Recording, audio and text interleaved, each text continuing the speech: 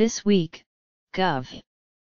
Andrew M. Cuomo, who has spent the past year shape-shifting his way into the facsimile of a leftist mascot, came up against the contradictions of political marketing. Mr. Cuomo recently proposed a series of legislative changes to the judicial system that he called the most progressive set of reforms in the nation. Yet at the same time, his own Department of Corrections was moving ahead with an entirely off-brand initiative whose disturbing effect was to reduce inmate access to reading material. The program, which was in a pilot phase in 3 prisons, confined what inmates could receive to the inventory of 6 vendors who specialize in prison care packages and offer relatively few books that deviate from the categories of religious text or insipid fiction. The impetus for it had been concern over an increasing volume of heroin entering the prison system. During a single week in April 2015, more than 25 people were treated for overdoses across the state's prisons. Last year, over Columbus Day weekend, 8 people were treated in a single facility. But among those who would no longer be able to supply books to prisoners was a volunteer organization called Books Through Bars that delivers thousands of books a year to prisoners around the country free, about cultural history, chess, origami, language learning. Some of the books in highest demand deal with fighting addiction and depression. The organization was hardly a source of contraband. If you are thinking about running for president as a Democrat in 2020, you don't want to be the person who stood in the way of anyone reading de Tocqueville in lockup.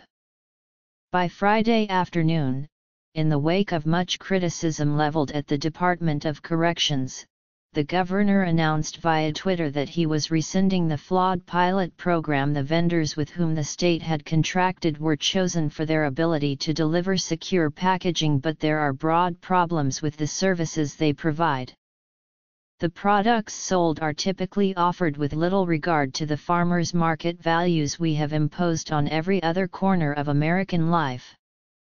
Food-wise, it's all junk, I was told by a woman named Kay White, who for several years had a close friend who was serving out a prison sentence, moving among several medium security institutions in upstate New York, near the Canadian border.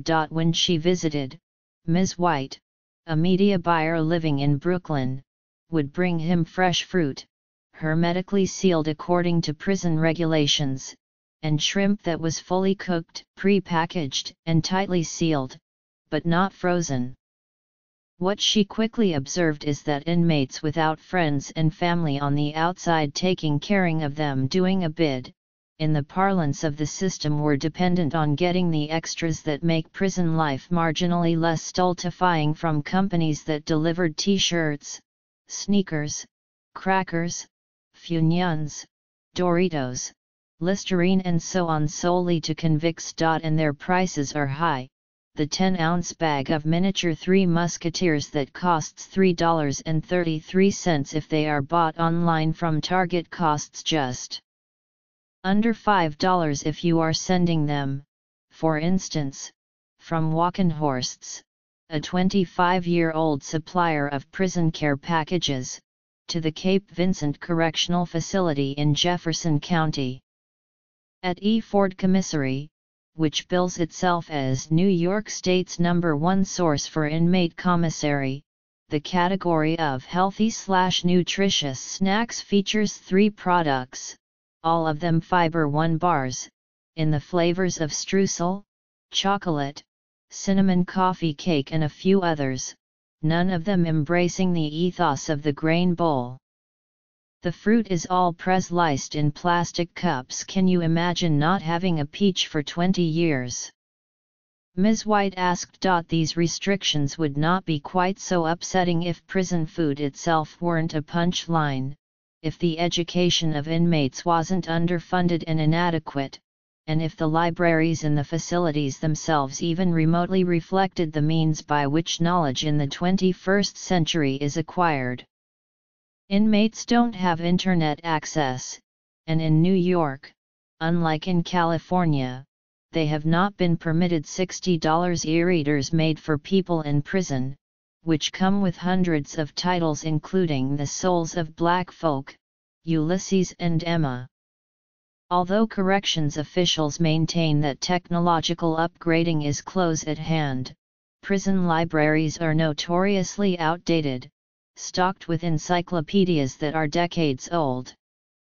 You're relying on Britannica from the 90s, Devon Simmons, who served more than 15 years in various maximum security prisons in New York, told me. It diminishes the intellect of the incarcerated scholar. I caught him on the phone as he was walking from the Museum of Modern Art to John Jay College of Criminal Justice, where he is about to complete his bachelor's degree.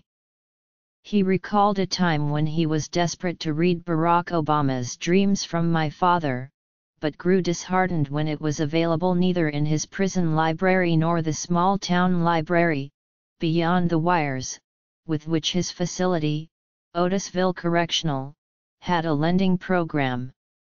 He finally got to read it when it arrived in a package for one of his friends, but by borrowing it he was violating a rule about trading property, he said. Isn't that silly?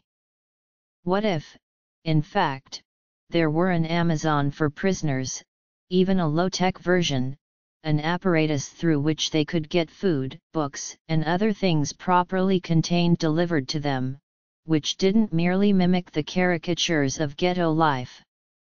It is a project Ms. White has been working on for a while, with support from the Dream Big Foundation, an incubator for entrepreneurs in underserved communities.